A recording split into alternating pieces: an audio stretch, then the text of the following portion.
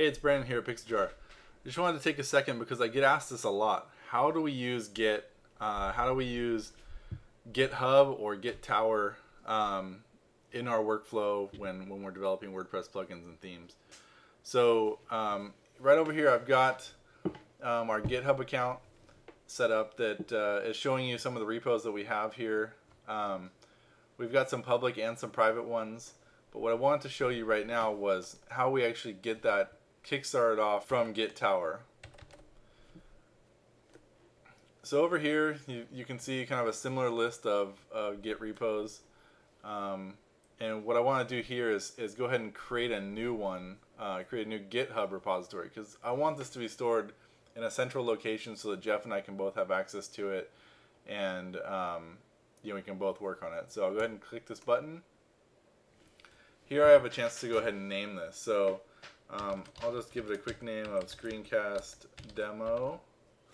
You can give it a description here. This will help people find it socially on GitHub. So just say a quick tutorial on using Git Tower with GitHub. If you've got a paid account, you can go ahead and make this private so that only you and specific uses that you identify can have access to this repo. I'm not going to do that for this purpose, but you can when you upgrade. And the last piece of information you need is really your username and your API token.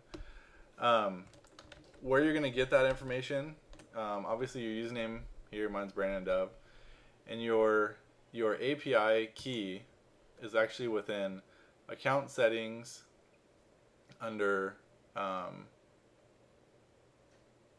the account admin. So you'll see a section right here called API token. Right under here is this long string of text. You don't want to show anybody this, so keep it secret, but you're going to take this information and go back to Git Tower, and you're going to paste that right here in the API token. You go ahead and click create. You're pretty much done now. On GitHub, if we take a look now, we've got under my account now, I've just created a new repo called Screencast-Demo. If we come down here, you'll see it's right here. I've got that set up. So there's nothing in it right now. And what I want to go ahead and do is I want to create a local path so I can start adding things and committing files to it. So I'll go ahead and browse to a folder. I'm just going to create a new folder, call it Screencast Demo. It doesn't have to be the same name, but it helps to identify things. I go ahead and create that, choose it, and you can finish it again without cloning anything, but we'll go ahead and clone it. And now you'll see it's been added here. It shows that it's a GitHub repo here with this icon. And when you double click on this, it takes you right into the repo.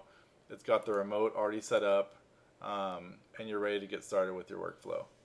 All you have to do now is simply add files to that folder, and then they'll start showing up here. That's it. Thanks for watching.